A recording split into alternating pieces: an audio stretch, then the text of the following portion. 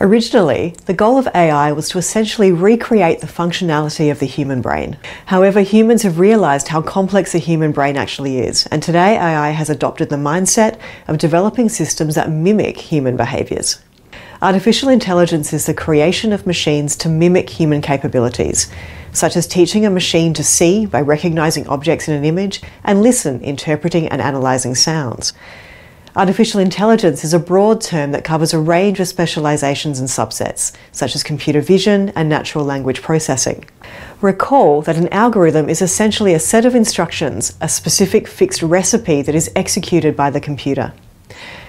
The difference between a regular program and an AI program is that in regular programming, the code you write tells the computer exactly what to do, whereas when creating an AI program, you are programming the machine how to learn and make its own decisions. Artificial intelligence is the ability for the machine to make decisions based on data it receives. In comparison, AI is a group of algorithms that can modify its algorithms and create new algorithms in response to provided data. Similarly to how people can improve decisions based on patterns they see, AI can also learn from patterns in data. The more patterns AI sees, the better it gets. AI is the creation of a program that can mimic these intelligent human behaviours, the ability for a computer to sense, reason, act, and adapt. Let's think about this. What do we mean by human intelligence? What makes us intelligent as humans? As humans, we can sense. We use our senses. We can hear, feel, touch, see, and smell. We can reason. We have the ability to make decisions based on information we receive. And we perform an action based on the decision we make. And we can adapt and learn from the results of our actions. An analogy here we can use is tennis. We use our senses to feel the racket and ball in our hands, to see where our opponent is standing, to hear for any cues. Based on where our opponent is and how the ball is coming at us, we will reason as to the best way to hit the ball and where we will hit it. We make a decision and carry through our movement, hitting the ball.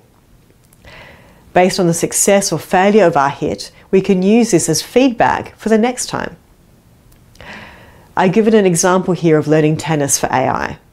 But there are many technologies and reasons for adopting AI, such as facial tagging in digital photos, search engines, virtual assistants, and Google Translate. Let's take one of these and unpack it as being able to sense, reason, and act and adapt using the example of a virtual assistant in which we ask about the weather here in Adelaide. The virtual assistant listens for us to say something to it. For example, what is the weather tomorrow in Adelaide?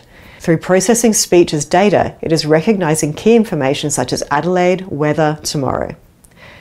The assistant uses an AI algorithm to retrieve the information. It reasons that it believes it has found the correct information.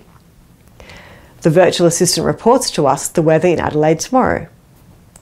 The virtual assistant will check with us that we are happy with the information it has returned. If we aren't happy, it will follow up with more questions or perform another search. If we are happy, it knows this is the end of our request.